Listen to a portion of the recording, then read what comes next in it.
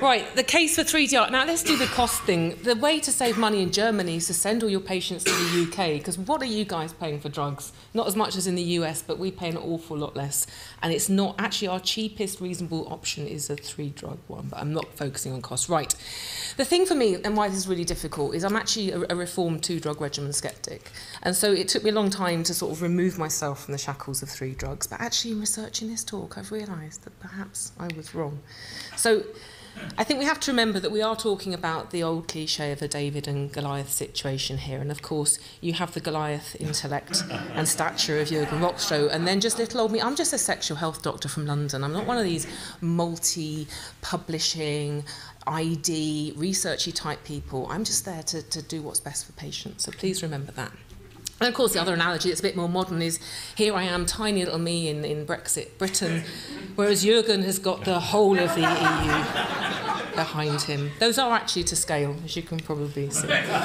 But the reality is that there is no success unless it's success for everyone. This is the kind of thing that Chloe would say in one of her talks, that it's got to be everybody. And unfortunately, if you've got a regimen that's got a weak link, then that's not the preferred regimen for everybody. It has to be the best for all. So when we're thinking about 2DR versus 3DR, is 2DR better? Is 3DR better? I think we have to think about all the situations, and Jürgen's mentioned many of these already, where it really is not appropriate to be prescribing 2-drug regimens. Hepatitis B, Jürgen talked about the benefits of vaccination. We've had vaccination for years, yet there are so many people living with chronic hepatitis B. NRTI resistance, people with high viral loads, low CD4. Jürgen showed you that slide, glossed over the underperformance of dolutegravir lamivudine at low CD4s. Don't worry, I will make sure I dwell on it better. Test and treat, and people with blips and low-level viremia. These are all groups of people where really, honestly, hand on heart, would you use 2 drugs instead of 3? So what do the guidelines say? It's well and good what me and Jürgen say sat up here. What do the guidelines say? And the only 2-drug regimen recommended first line, compared to many different 3-drug regimens, is dolutegravir lamivudine. But there's lots of buts. You can't have hepatitis B, no resistance mutations, and viral load below 500,000. That's consistent across the US, European, and of course the most important and most robustly evidence-based, the British HIV Association. And actually, because we're so evidence-based, we are the only guideline that commits to the evidence that dolutegravir lamivudine underperforms at low CD4 counts.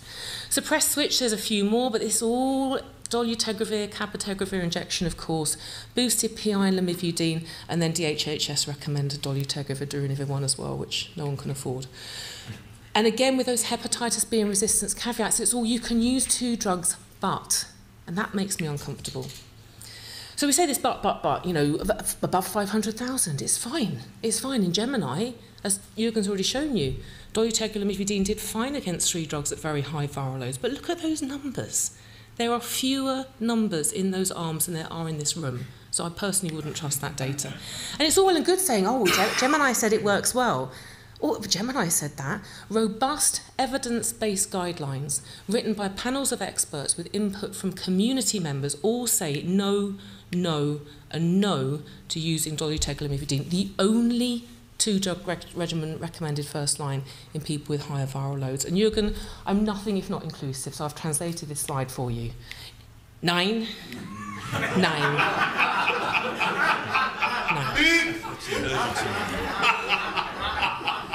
And just because Jürgen glossed over this because it didn't fit his contrived argument, here is the CD4 signal. And you can argue about the reasons all you like. But in Gemini, for people with a baseline CD4 count below 200, who are the people we particularly need to make sure do well, 2 drugs underperformed. Blue for 2 drugs, orange for 3. There was an underperformance, and that's why BEVA, as the most robustly based, evidence-based guideline in the world, does not recommend dolutegravir lamivudine at lower CD4 counts. And it's not the first example. NEAT 001. NEAT 001, a fantastic study looking at a 3 versus 2 drug regimen. There was an underperformance at low CD4 counts. So there's a pattern here of 2 drugs performing less well. And let's see what BEVA have to say, which is a really good lesson in life. If you're ever struggling to make a decision, always have a look at what BEVA have got to say. And we believe when we're thinking of low-level viremia or people with persistent recurrent blips, that a high genetic barrier 3 drug regimen is to be recommended.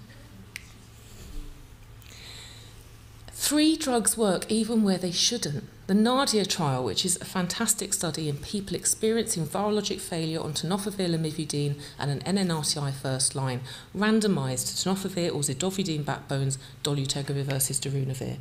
Look at these levels of resistance. In this study of second-line treatment, very high levels of intermediate or high resistance to tenofovir, zidovudine and lamivudine. Yet, 92% of people treated with a 3-drug regimen had an undetectable viral load at week 96. So even in the presence of high levels of NRTI resistance, 3 drugs perform incredibly well. On a global level, that's more important than the scope of 2 drugs.